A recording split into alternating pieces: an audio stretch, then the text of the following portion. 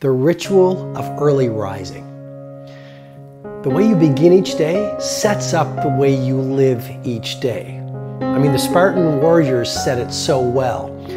Sweat more in training, bleed less in war. And if you want to be literally undefeatable in business, literally unstoppable in life, you really want to dial in your morning routine.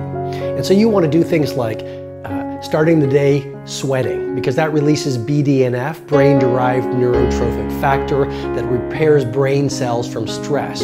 You want to sweat because that's going to increase your metabolic rate, which is going to give you energy. And we live in a world where energy is even more valuable than intelligence.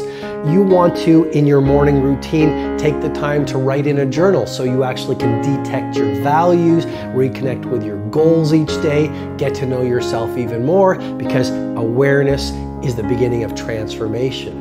And you want to get your morning routine right, so you take some time at the front end of your day to learn. Because as you learn more, you know you're going to achieve more.